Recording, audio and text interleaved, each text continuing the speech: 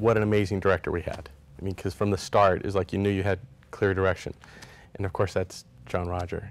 And he introduced us to Helper and to Utah. And to know you had that foundation, because it's where JR's family's from, was the way things just opened up. And having David Hinkins, who's a senator of Utah, was just like the nicest man. You could just tell immediately the connection with JR, him, the whole family line. There was just this open arms kind of thing.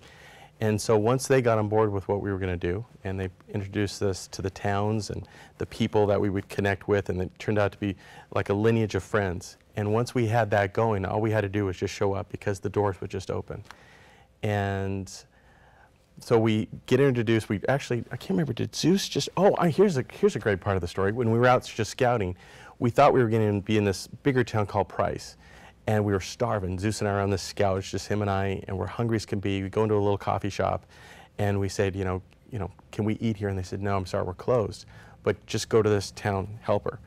And I think we were like, no, we want to just eat here. And they're like, no, go, please, just go to Helper. They'll have a nice little restaurant there.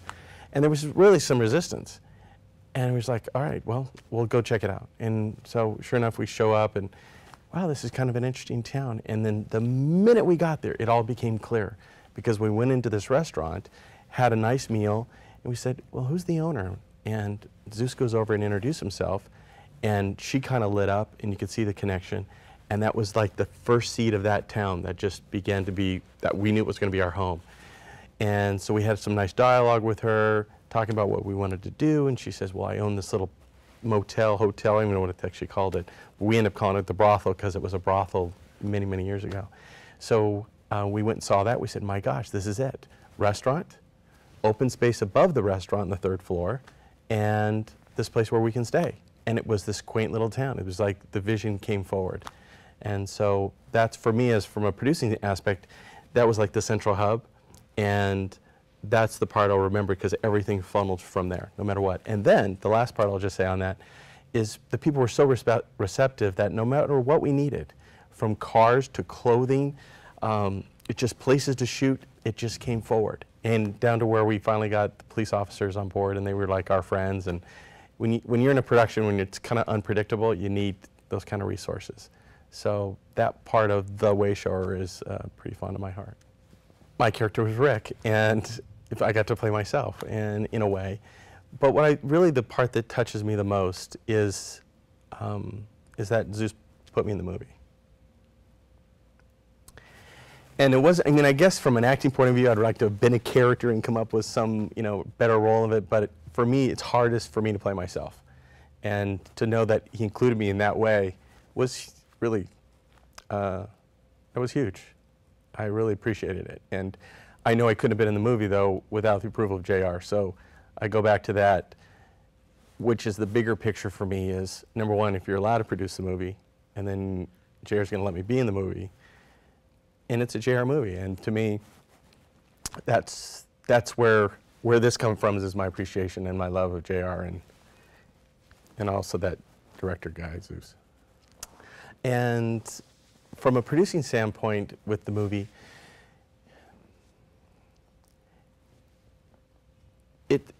there's so many elements in a movie that come into play. Everything from cast, crew, locations, permits. There's a lot of elements, and when one of those things gets dropped, it can make movie making one of the worst experiences ever. And I always held a focus with my intention is, I'm here for one main reason, was to make JR's movie. That's what I held to, and there were a lot of turbulences between crew, myself, errors that were made, but you always, rather than falling apart, I had to come back and hold to what the intention was and not waver from that, because I was going to see this movie through to the end. But in that, it really wasn't that hard, because we had support. There's Zoe Golightly, who's been instrumental in this entire production, no matter what it takes. Is always the kind of person you can rely on. She worked really closely with SAG and all the management. You got to see her skills and her experience of being able to talk to people at that level. And it was really a breath of fresh air for me, because it's something I don't like to do. I don't like to deal at that level with actors and managers. So she held that part. Then we brought Kelly Raleigh on board, which was great because Kelly and I already had a working relationship, and Zeus wanted to be a part of that, so we brought her in. So she was my right-hand person as well. So I could rely on her in that capacity. Zoe's handling talent, working directly with Zeus as well. So we had a nice production house team. And from there, though, every day, you know, when it funnels to the production, you have all those elements all day long. Locations lined up. Are the permits lined up? Do you have the release forms? So there is certain protocol to make this movie work. And Zeus is very much like this. Everything's got to be legit. There were times also I'll never forget.